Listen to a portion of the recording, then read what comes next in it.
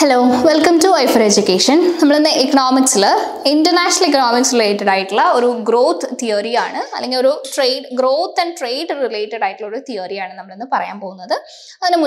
description ongoing GRF track batch join fill Google form link. Okay, fill team contact course details explain okay, December preparation serious link fill track batch admission.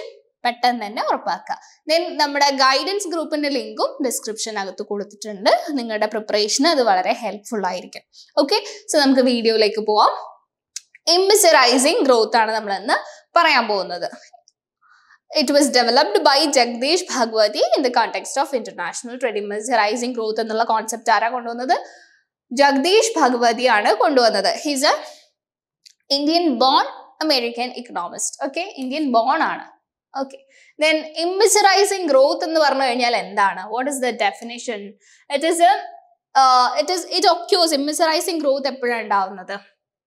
economic growth endine karanamavumbo aa rajyathinte welfare nation overall welfare oru decline karanamavunnu.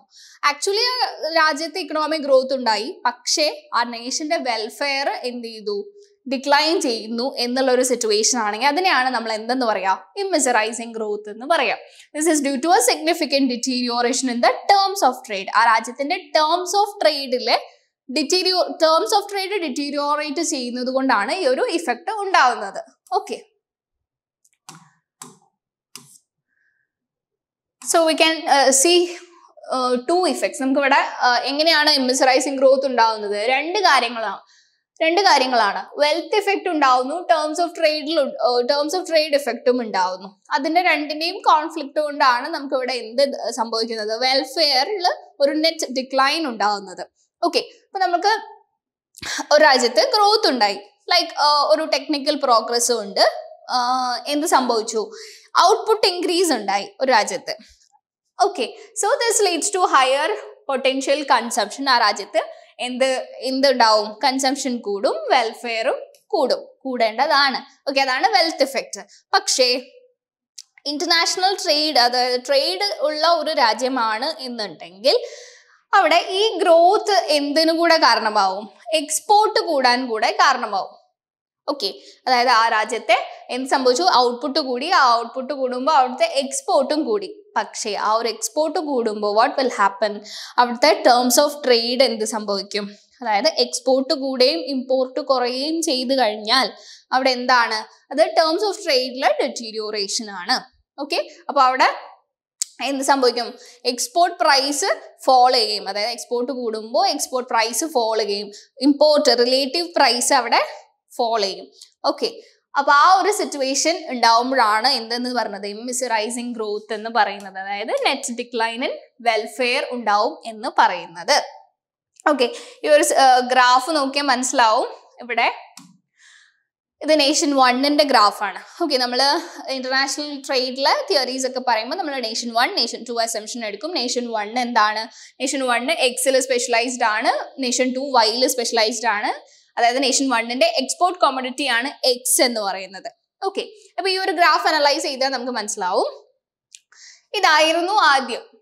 Okay, ഈ ഒരു സിറ്റുവേഷനിൽ നിന്ന് technical progress ഉണ്ടായി.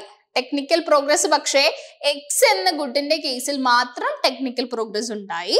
അപ്പൊ ഇവിടുത്തെ ഈ graph എന്ന് പറയുന്നത് ഷിഫ്റ്റ് ചെയ്തു. ഓക്കെ, ഗ്രാഫ് ഷിഫ്റ്റ് ചെയ്തു. So what will happen? അപ്പോൾ വെൽത്ത് എഫക്റ്റ് ഉണ്ടായി, വെൽത്ത് എഫക്റ്റ് മാത്രമാണ് ഉണ്ടായിരുന്നെങ്കിൽ അവിടെ എന്ത് സംഭവിച്ചേനെ? ഈ നേഷൻ 1ന്റെ കാര്യത്തിൽ വെൽഫെയർ ഇൻക്രീസ് മാത്രം സംഭവിച്ചേനെ. പക്ഷേ ഇവിടെ നമുക്കറിയാം, നേരത്തെ റിലേറ്റീവ് പ്രൈസ് 1 ആയിരുന്നത് റിലേറ്റീവ് പ്രൈസ് ഇവിടെ കുറഞ്ഞു. Okay, and what happened? ഇവിടെ നേരത്തെ ഇൻഡിഫറൻസ് കർവ്, ഒരു ഹയർ ഇൻഡിഫറൻസ് കർവിൽ കൺസ്യൂം ചെയ്തുകൊണ്ടിരുന്ന നേഷൻ 1 ആണ്. ഈ ഒരു ഷിഫ്റ്റ് വന്നതോടുകൂടി അവരുടെ കൺസംഷൻ പോയിന്റും ഷിഫ്റ്റ് ചെയ്തു, ഒരു ലോവർ ഇൻഡിഫറൻസ് കർവിലേക്ക് ഷിഫ്റ്റ് ചെയ്യപ്പെട്ടു. ഓക്കെ, ലോവർ ഇൻഡിഫറൻസ് കർവ് എന്ന് പറഞ്ഞു കഴിഞ്ഞാൽ lower utility, so less welfare. Okay, ഇതാണ് എന്നുള്ളത് മനസ്സിലാക്കാം. ഓക്കെ, ദെൻ നമ്മൾ അതിന്റെ ഡീറ്റെയിൽസ്, ഗ്രാഫിന്റെ ഡീറ്റെയിൽസിലേക്ക് നമ്മൾ പോകുന്നില്ല. ആക്ച്വലി ഇതാണ് സംഭവിക്കുന്നത് എന്നുള്ളത് മനസ്സിലാക്കുക. ദെൻ ഇമിസറൈസിങ് ഗ്രോത്തിന് കാരണമാവുന്ന കാര്യങ്ങളാണ്, റീസൺസ് ആണ് പറയുന്നത്. ഒന്ന്, growth tends to increase substantially, nation once export at constant terms of trade. അതായത് നേഷൻ വണ്ണിന്റെ എക്സ്പോർട്സിനെ എന്ത് ചെയ്യണം, ഈ ഗ്രോത്ത് നേഷൻ വണ്ണിന്റെ എക്സ്പോർട്സിനെ ഇൻക്രീസ് ചെയ്യണം. അങ്ങനെയാണെങ്കിൽ മാത്രമേ ഈ ഒരു എഫക്റ്റ് ഉണ്ടാവുള്ളൂ. നെക്സ്റ്റ് വൺ, നേഷൻ വൺ എന്താവണം, അതായത് ആ എക്സ്പോർട്ട് എക്സ്പാൻഡ് ചെയ്യാൻ മാത്രം ലാർജ് ആയിരിക്കണം ആ നേഷൻ വൺ എന്ന് പറയുന്നത്. Okay, then the income elasticity of nation to, അതായത് ബാക്കി നേഷൻ വൺ അല്ല, നേഷൻ ടുവിന്റെ ഇൻകം ഇലാസ്റ്റിസിറ്റി എന്ന് പറയുന്നത് എന്തായിരിക്കണം,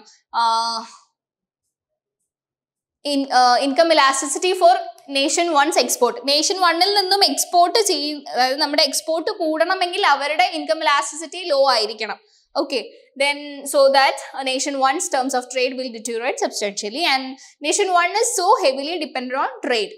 Nation one എന്തായിരിക്കണം, ട്രേഡിൽ ഡിപ്പെൻഡന്റ് ആയിരിക്കണം. അതായത് ട്രേഡിൽ നിന്നും ഈ പറയുന്ന ഡിറ്റീരിയോറേഷൻ ഉണ്ടായി കഴിഞ്ഞു കഴിഞ്ഞാൽ അത് അവരുടെ വെൽഫെയറിന് അഫക്ട് ചെയ്യാൻ പാകത്തിൽ എന്തായിരിക്കണം, നേഷൻ വൺ ട്രേഡിൽ ഡിപ്പെൻഡന്റ് ആണ് എന്നുണ്ടെങ്കിലും മാത്രമേ ഈ ഒരു ഇമിസറൈസിങ് ഗ്രോത്ത് എന്ന് പറയുന്ന സിറ്റുവേഷൻ ഉണ്ടാവുകയുള്ളൂ. ഓക്കെ, സോ ഇത്രയും കാര്യങ്ങളാണ് എന്ന് മനസ്സിലാക്കുക. നമുക്ക് ഇതിന്റെ ഇമിസറൈസിങ് ഗ്രോത്തിൽ ബേസ് ചെയ്ത് വന്നിട്ടുള്ള ക്വസ്റ്റ്യൻസും കൂടെ ഡിസ്കസ് ചെയ്യാം. What is the case of ഇമിസറൈസിങ് growth state? എന്താണ്? Growth in richer Nations would actually be self defeating. Growth in poorer nations would actually be self-defeating. Growth in poorer nations would actually be self-promoting. Growth in richer nations would actually be self-promoting. എന്താണ് answer? Option B ആണ് answer. അതായത് self defeating ആണ് എന്നുള്ളതാണ് പറയുന്നത്. അതായത് അവരുടെ വെൽഫെയറിനെ കുറയ്ക്കും എന്നുള്ളതാണ് പറയുന്നത്. ആൻഡ് പുവറർ നേഷൻസിന്റെ കാര്യവും കൂടിയാണ് പറയുന്നത്. അവിടെ നമ്മൾ ലാർജർ എന്നൊരു അസംഷൻ പറഞ്ഞു എങ്കിൽ പോലും അവിടെ എന്താണ്, ജസ്റ്റ് എന്തിന് ലാർജ് ആയിരിക്കണം, എക്സ്പോർട്ട് എക്സ്പാൻഡ് ചെയ്യാനുള്ളൊരു കപ്പാസിറ്റി ഉണ്ടായിരിക്കണം. പക്ഷെ എങ്കിൽ പോലും അത് എന്താണ്, പുവറർ നേഷൻസിന്റെ കാര്യമാണ് പറയുന്നത്. Okay, next question, what does ഇമിസറൈസിങ് growth argued? What does immiserizing growth argued? Export biased growth by poor nations would worsen their terms of trade so much that they would be worse off than if they had not grown at all. Okay. Then export biased growth by rich nations would worsen their terms of trade. Rich nations ന്റെ കാര്യമല്ല പറയുന്നത്, poor nations ന്റെ കാര്യമാണ് പറയുന്നത്. Export biased ഗ്രോത്തിന്റെ കാര്യമാണ്, import biased ഗ്രോത്തിന്റെ കാര്യമല്ല പറയുന്നത്. അപ്പൊ നമ്മുടെ കറക്റ്റ് ആൻസർ എന്താണ്? ഓപ്ഷൻ എ ആണ്. അതായത് poor nations അവരുടെ ഗ്രോത്തിനെ എക്സ്പോർട്ട് ബയസ്ഡ് ആയിട്ട് കൊണ്ടുപോകുമ്പോൾ what will happen? അവരുടെ ടേംസ് ഓഫ് ട്രേഡിനെ അത് ഡിറ്റീരിയോറേറ്റ് ചെയ്യിക്കും. സോ മച്ച്, എത്രത്തോളം, അതായത് അവര് ആ ഒരു ഗ്രോത്ത് ഉണ്ടായിട്ടില്ല എന്നുണ്ടെങ്കിൽ അവരെത്ര വേഴ്സ് ആയിട്ടാണോ ഇരിക്കുക അതിനേക്കാളും വേഴ്സ് ആയിട്ട് എന്ത് മാറും, ഈ ഒരു എക്സ്പോർട്ട് ബയസ്ഡ് ഗ്രോത്ത് ഉണ്ടാകുമ്പോൾ മാറും എന്നുള്ളതാണ് ആര് പറയുന്നത്, ഇമിസറൈസിങ് ഗ്രോത്തിലൂടെ പറയുന്നത്. Okay, ഇമിസറൈസിങ് growth is A term given by ആരാ കൊണ്ടുവന്നത്, നമ്മൾ പറഞ്ഞു ജഗദീഷ് ഭഗവതിയാണ് ഇമിസറൈസിങ് ഗ്രോത്ത് എന്ന് പറഞ്ഞ തിയറി കൊണ്ടുവന്നത്. ഓക്കെ, അപ്പൊ ഇത്രയാണ് നമ്മൾ ഈ ഒരു ചെറിയൊരു തിയറിയാണ്, കുറച്ച് കാര്യങ്ങളെ പറയാനുണ്ടായിരുന്നുള്ളൂ. ഓക്കെ, ഇത്രയാണ് നമ്മൾ പറയാൻ ഉദ്ദേശിച്ചത്.